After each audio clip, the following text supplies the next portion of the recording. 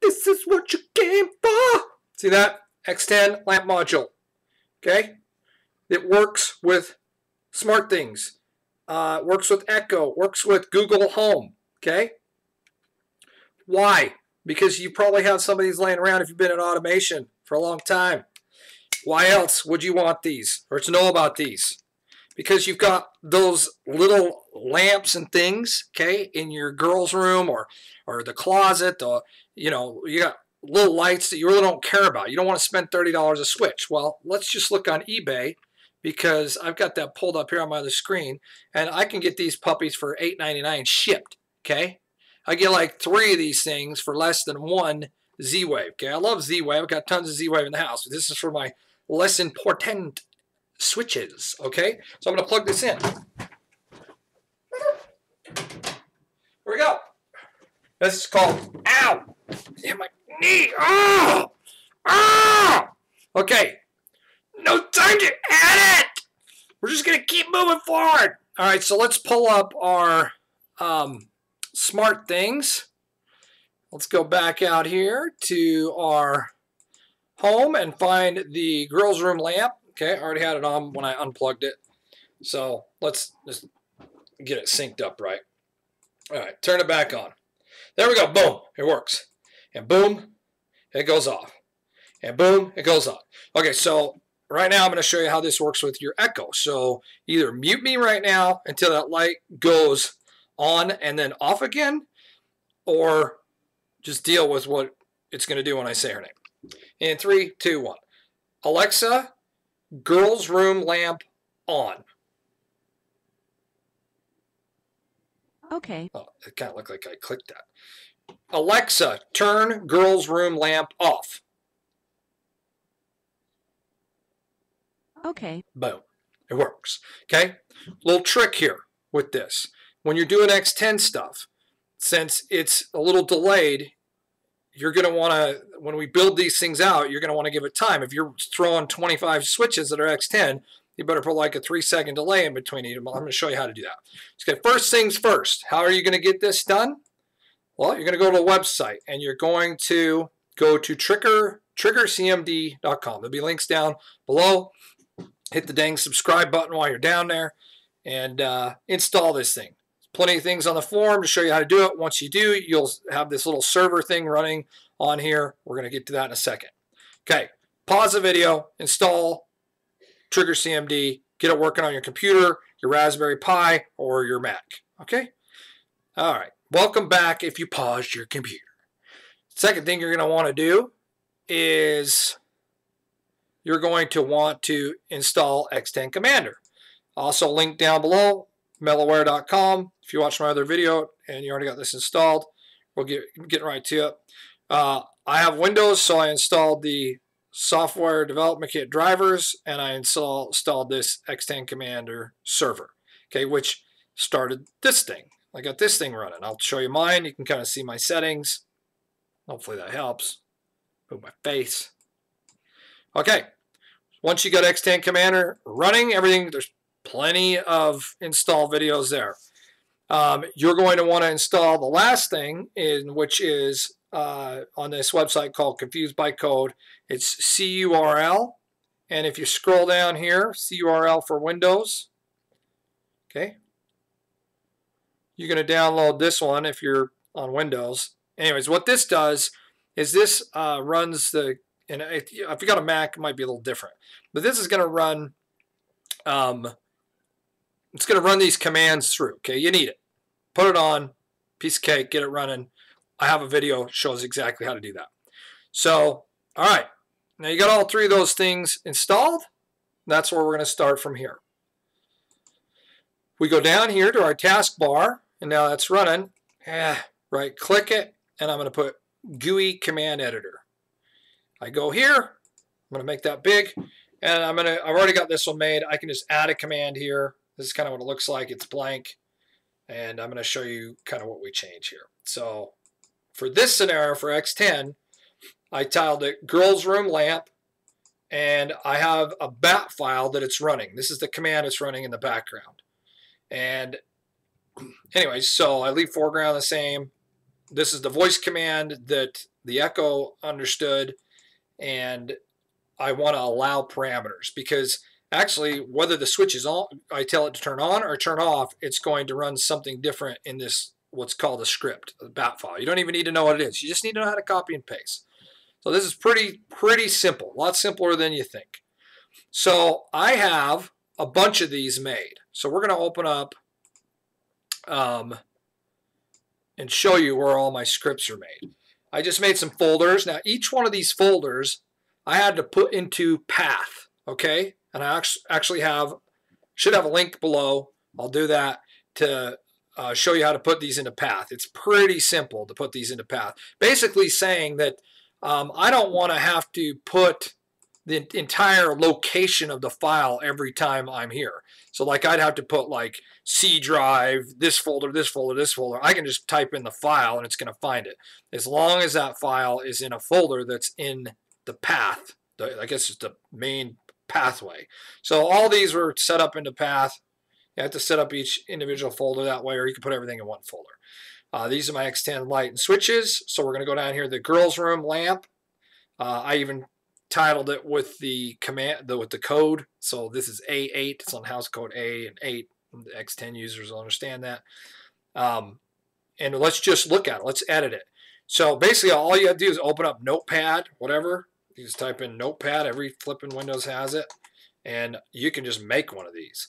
You can copy and paste this, which there'll be stuff in the description as well. And if you did that and you just change the A8 to A10 or whatever, A9 or A whatever, you could use this thing and it's going to work like a champ. Copy, paste. And when you go File, Save As, you're just going to want to save as not .text, but .bat. And that works, okay? So that's the only thing it's doing. It's telling it to turn on or telling it to turn off. Pretty sweet, huh? And that's exactly how you type it. One thing that's different, if anybody's tried to do this, when you put this in, if I do this as a normal command by a standalone, like where I don't have on and off option with a switch, I just have it run a command, because this is like if this and there, or if that. I had to put extra percent signs that Russ over at Trigger Command helped me figure this out, but I had to put an extra percent sign, so there's doubled up on the percent signs. Some of this stuff, just so you guys kind of know what that is, this percent 22, I believe that's just a space in command line, and I think the 22 may be quotations. Yeah, I know, somebody's screaming at the screen.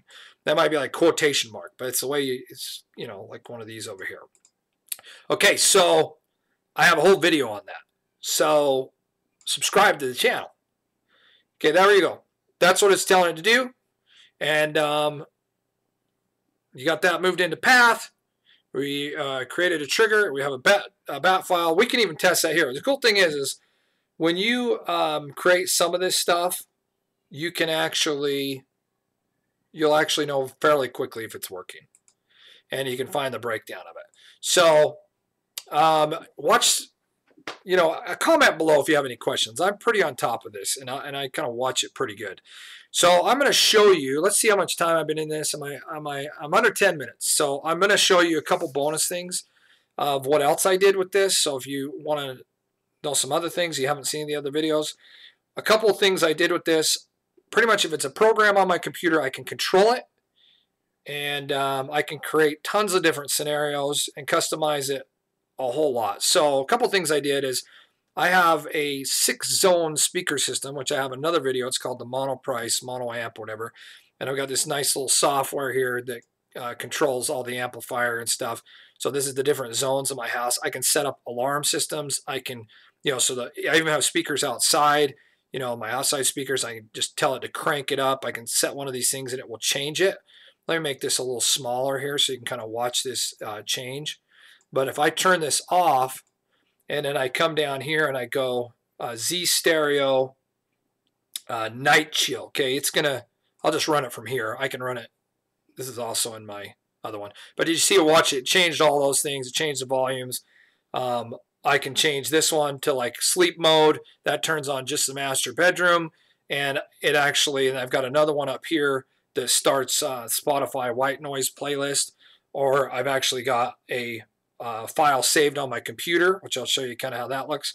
So I've got this one in here. It's just an MP3. It's like 10 hours of just spaceship sound, like, and I can it just plays it anytime I activate that. This one didn't have parameters because it just plays an MP3. Again, I put this MP3 in one of the folders that was in the past. So I didn't have to type in the location or anything. The reason I titled this Z white noise, whatever, because when I have this in Smarthings, these are just a couple tips, bonus tips. You know, I've got all my light switches up here. Well, I got all this other stuff down here. So when I go, you know, white noise, Space Odyssey, it's all alphabetical order. And I can just click, you know, this on, and it will actually play the, you know, when I toggle that on, you're probably going to hear that. Whoa! It plays it, okay? It just fires that up. And but it's kind of cool because I can control a ton of stuff in here with my different scenes. I'm going to go real quickly through here, but just to give you a little sample of what you can do, let's go for the night sleep sounds. Again, this is just bonus. This is for the stereo, and I can edit this here. This is what it turns on. So I can task kill something. This is how I kill the phone, because I have an internet phone coming through here. I can also kill Spotify so it doesn't, you know, start playing because it's just an MP3 on my computer. So it kind of quiets everything down here. I can turn down my volume. I can do anything on my computer that I can find a command line to. And you see these little timeouts, that's just pauses, okay? So it's like a half a second pause, 0.5. Anyhow, kind of some cool samples. I really would like to see some of this stuff. I would have loved it if somebody would have shown me what they were doing. I think that's about it. I wanted to show you a little bit how, I mean, with Spotify, I can show you how that looks. And I can put some sample code down there. So if you want to start a playlist, let's go to edit here. And this little playlist here, this is the actual code for it. And this is the code, the command line codes to get it to work, okay? So anyhow, that's it. I am going to end it here, and let me show you how to find that. That's what I'm going to do. I'm going to show you how to find that. So Spotify, let's run this bad boy.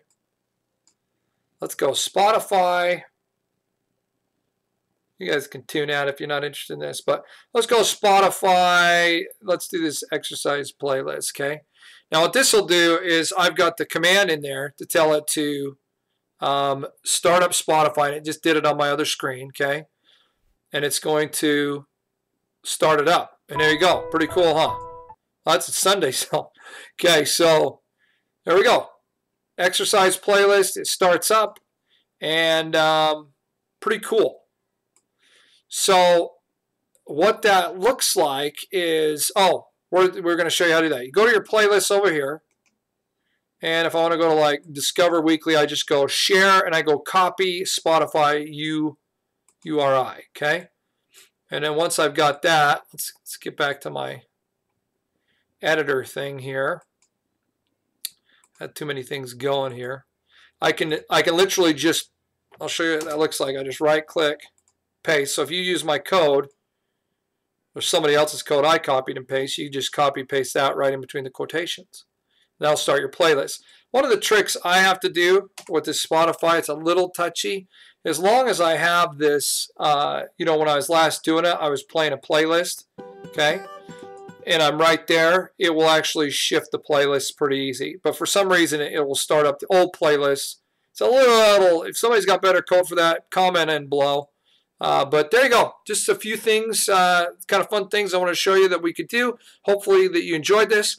Like and subscribe, comment, and share so that we can all get something more out of this.